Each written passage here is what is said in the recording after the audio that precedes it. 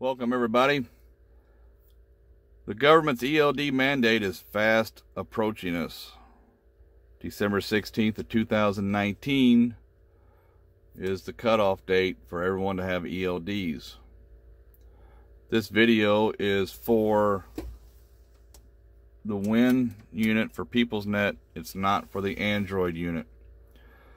PeopleNet is not endorsing me or sponsoring me in this video. If they were, I'd be making money. Instead, I'm doing it for free. So please, by all means, if you like this video, hit that like button and subscribe to my channel. I would really appreciate it. Let's get started. The login screen is basically the same as it was on an onboard recording device. You're going to enter your driver ID and your password that your company has given you to enter. To do that, just click on the driver ID and start entering your information. Once you get your information filled out up here at the top, this keyboard has a done button and an enter button. On our systems, we're going to use the done button. The enter button is non-functional. Takes you back to your login screen. Hit your sign in button. It'll take a few seconds to request all your logs, so be patient. When logging in the first time, it's going to give you a message up here. Logs have been received. They may have been received with conflicts or without conflicts, but it's going to say that. It's going to have your driver information, your last duty status, when you gain time back, how much driving time you have for the day. I'm at the end of my day, so you see my driving time is only 3 hours and 40 minutes. You hit the next button. It takes you to the initial status. So you're either going to go straight into driving, which I would not recommend because you've got to do a pre-trip, or you're going to go on duty not driving, off duty PC, sleeper berth, or on duty yard movement. So if you want to do a pre-trip, you're going to have to go on duty not driving. You need to add your shipments. And I'll show you where the shipment screen is if you have to add shipments after you've already been logged in. But we're going to add a shipment and hit the done button. Once you finish that, you see it down here in the little box. We need to add that shipment to the bigger box. So hit the add button. It brings it up. Whatever shipment, if you have multiple shipments in here, whichever one is highlighted is the one you're going to be working on. You can also, whichever one is highlighted, if you're putting in a shipment and you're finished with the shipment before that, highlight that shipment and hit the remove button, and it's gone. To add another one, just simply click on the box and add, and then hit next. Whatever trailer that you're hooked to, if you were already hooked to it when you logged out, it'll ask you if you want to keep that trailer. If you're going to be hooking to another trailer, you're going to hit no, and you'll have to add that other trailer at a later time. Or if you're going to stay hooked to this trailer, you're going to hit yes. If you don't have a trailer on there at all, and it's your initial time of hooking up, or your bobtail, they've been working on your truck at the shop, then you'll have to add a trailer. So once you finish that screen, it takes you straight to your DVIR screen, which is your pre-trip screen. And you'll fill that out just like you used to on the onboard recording device with this old style keyboard.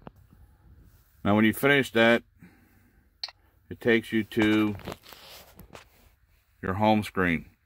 If you spend the night in the truck, or you're going to spend the night in the truck, you do not have to log out of this device.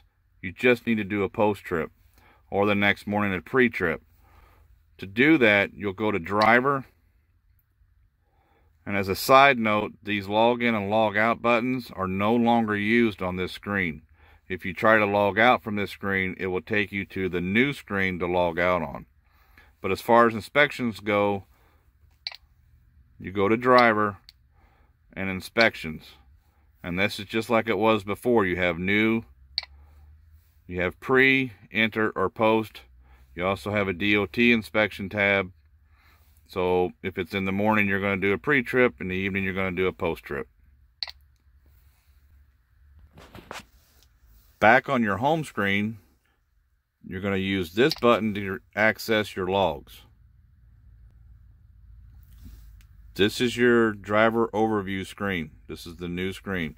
Before you had off-duty, sleeper berth, and you had all the different ones, and on duty down here you had loading and unloading. Those are no longer on here. The quick tabs are no longer a part of this. To change your status, right now we're on duty. If we wanted to do a yard movement, you're going to click change status. You're still on duty doing a yard movement, and you annotate whatever your reasoning for moving is. Yard movement allows you to move the vehicle without going into driving. If you go over 5 miles an hour in anything other than yard movement, it will automatically put you in driving. So whether you're off duty or on duty, you go over 5 miles an hour being logged in, you're automatically going to be put into driving. So yard movement keeps you on duty and allows you to drive around the yard. So we're just going to put testing. Submit.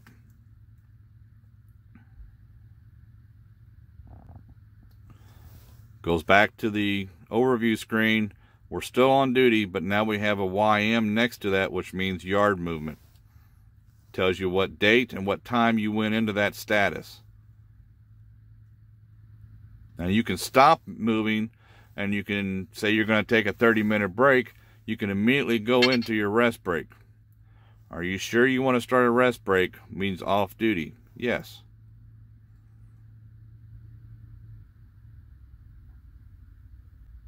Okay, so while you're on a rest break, it's going to give you the current status, again, that you're off duty, the date and the time that you went into that status. Now on a 30-minute break, it's not going to give you a gain time for a 30-minute break. It's only going to give you a gain time for a 10-hour break. So you need to pay attention on a 30-minute break what time you went off, and then give yourself the appropriate time before you come back on to get your 30-minute break in. So you got a 30-minute break in, you're done, stop break. Takes you back to this screen. If you're going to stop your break, you're either going to come on duty or immediately start driving, or you're going to do an on-duty fuel or loading or whatever the case is. On duty, let's just say we're going to load. We took a break, we're at the company, we're going to load. Now we're on duty.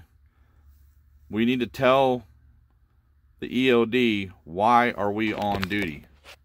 So you're going to go to logs to annotate this. This will bring up your logging screen, your graph. Click on events. The events up here that first pop up are the older events. So this is actually yesterday's here at the very top, 11/21. So the current event that you want to annotate is going to be at the very bottom of the screen. 6:28 p.m. On duty. Click on it. It all highlights in blue. Your annotate button comes up. Click on that. We're going to say testing. Done. So I went on duty to do some testing on the ELD device.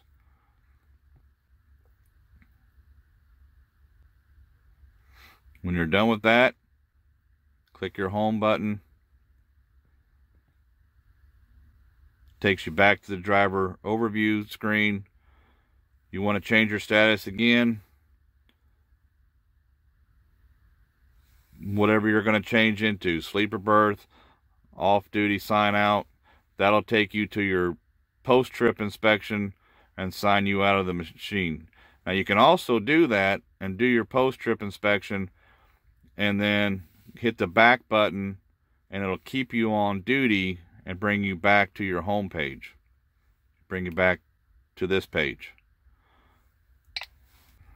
You're on an on-duty status. You want to change your shipping information or your trailer information. So you're going to click on the Resources tab. That brings you to this screen. Click on trailers if you want to change your trailer or add a trailer. It adds it down here. Then you hit the add button. It automatically brings it up in the box. Now this, the one that's highlighted, is your current trailer. If you're done with that trailer and you're switching to a different trailer, you can remove it. Whichever one is highlighted, you can remove. When you're finished, just hit the done. If you need to add a shipment, which we did this at the very beginning when you first logged in and did your pre-trip, you added a shipment. If you're done with that shipment, you can click remove. You're ready to put in your next shipment.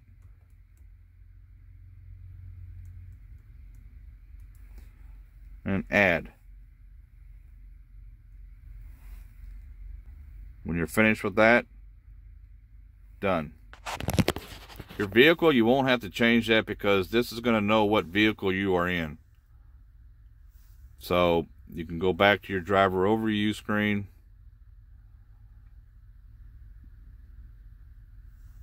Maybe.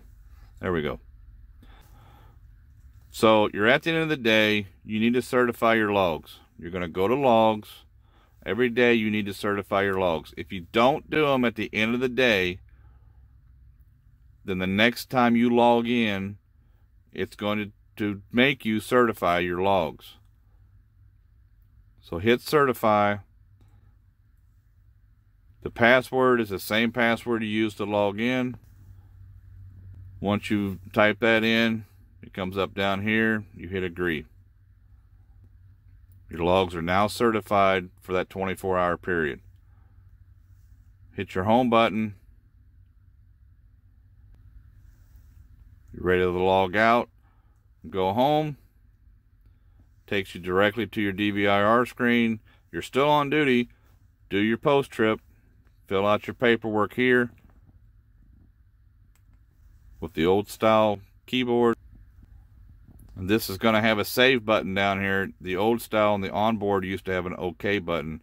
Now it's a save button. Requesting logs. Get your little hourglass icon. Takes a few seconds.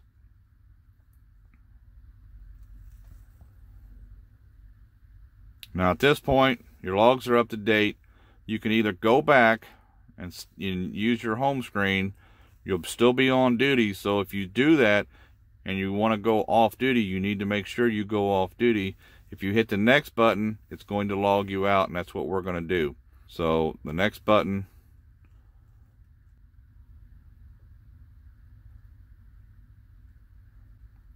logs you out and takes you back to your login screen. So if you have any questions, please feel free to ask in the comment section.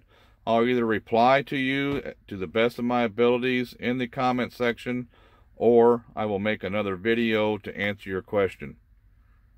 Hopefully you all like this video. Please hit the like button, subscribe to my channel, and have a great day.